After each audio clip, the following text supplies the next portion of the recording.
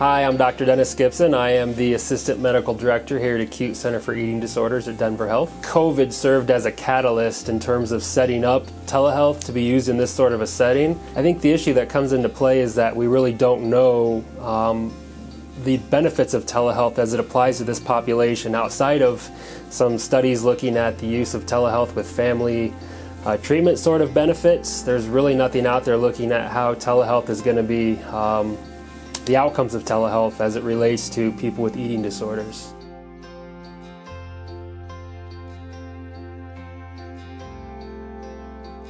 I think you really lose that human touch, that ability to use nonverbal communication with telehealth. You're also losing the ability to get body weights, vital signs, some of those other physical exam components that can really help to decide and determine how well somebody is or is not doing with their eating disorder. So I think you just need to ask much more direct questions regarding their medical complications. Are they having symptoms that suggest maybe they're having some cardiac arrhythmias? Are they passing out more frequently, having palpitations? Are they having symptoms of hypoglycemia, shakiness, nausea, diaphoretic?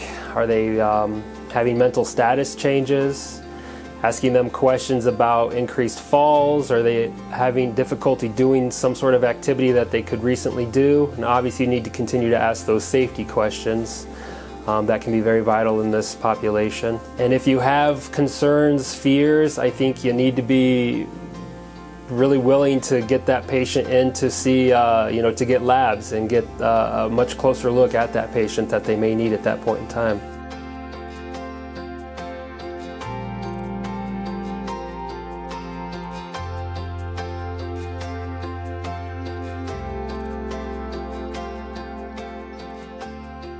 The vitals and lab work that I'd be really concerned about in this population: significantly low bradycardia, heart rates in the 30s, 40s, electrolyte issues, low potassium specifically that you can see in purgers, that puts them at risk for heart arrhythmias.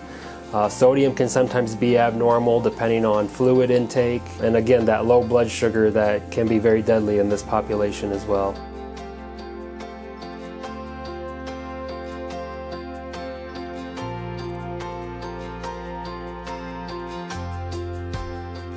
ACUTE continues to provide the same face-to-face, room-based, center of excellent level of care that we've been providing for 15+ years. The team that are taking care of these patients are dedicated solely to patients with eating disorders. We're not in the main hospital at all. We're in a separate building from the main hospital, which in theory should also protect our patients from that risk for COVID. Patients that are needing to get here, we can try to arrange air ambulance, which also further reduces that risk for COVID.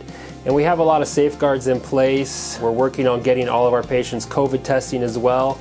So a lot of things that are hopefully going to make that risk for COVID minimal compared to what you may face if you were to admit to a regular hospital.